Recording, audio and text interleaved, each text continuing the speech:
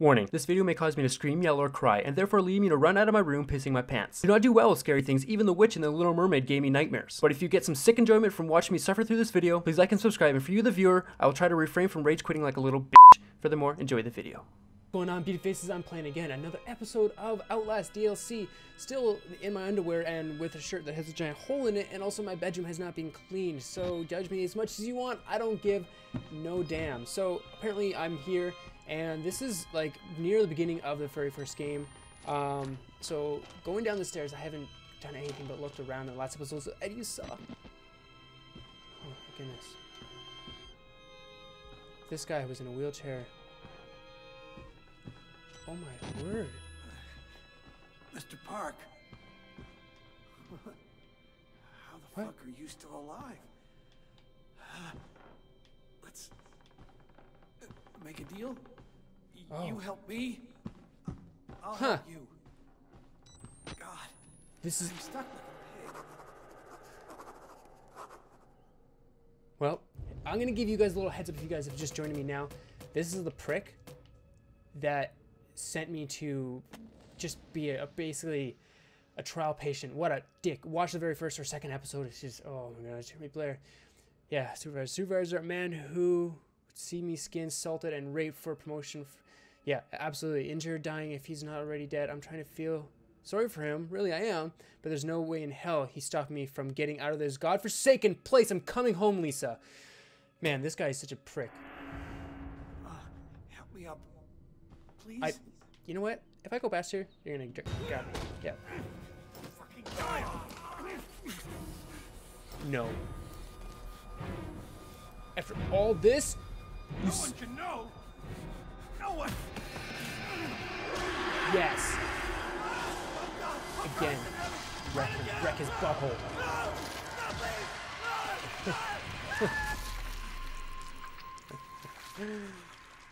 Gross. I'm bleeding. I got stabbed. I don't know which. If he had AIDS, I have AIDS now. This has got to be the last episode. Get up, man. Lisa's, you're so close. Get up. Don't be a dick. Just get up and leave. Just get the F out of here. So beautiful. The ins and outs of this game, the beginning, the end. You get to see the craziness from the start, how dark it is and how bright and beautiful it is now. Wow, look at this place. So you start off going over there. If you guys honestly, you've got to play this game. The military must have come and helped me. You get to see the different things, and here it is. The vehicle in which I drove in on the start of this game, the start of Outlast.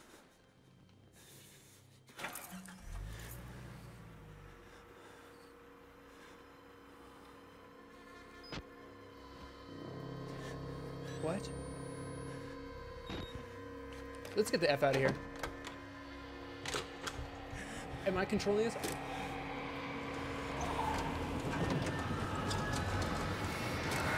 I'm not controlling this. He is. He's totally controlling this. Boom. Get out. Get out. Get out. Get out. Get out. Get out.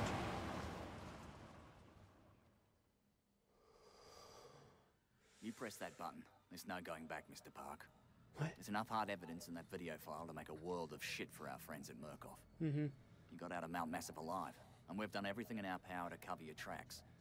But our enemies are twitching and malicious corporate paranoics with resources you're too moral to imagine. You won't be the only target.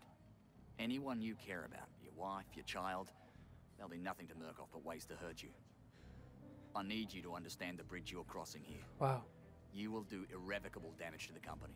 You might even get close to something like justice. What? But once you click upload, your life is over. Everyone you love is fucked. Let me just give you an understanding here, guys. At the beginning of the game, you captured all this jazz. You sent off an email saying this place is fucked up. And now you're outside. You have this video camera of all this evidence. But it's the right thing to do. And the one girl... Is hurting Murkoff worth that much to you? Is the person that you've been trying to get back to, Lisa. Is it worth it? Did I sacrifice my own life to save potential others? Everyone's gonna click upload. I mean, that's a stupid question. It's a game. Fudge! Holy damn! Red Barrel. Crushed it again, sir. Crushed it frickin' again. Oh my gosh, that's so good. Such a good game. The DLC, as I said in the previous episode, is not it's not an after, well, I mean, it is an after effect, but it's a prequel as well. You get to see it happening at the same time. There's my achievement, Whistleblower 100. Holy crap, that's good. You get to see both sides of the story at the same time, basically, from two different perspectives. You get to see the different kind of bad guys there in both. That burning chapel, holy, blew my mind. I didn't even think about that. Good game, guys. I would suggest if you guys want to play this game, go ahead and download it. It is scary as shit. But think about it this way. You get past it. You understand the situations that you're going through.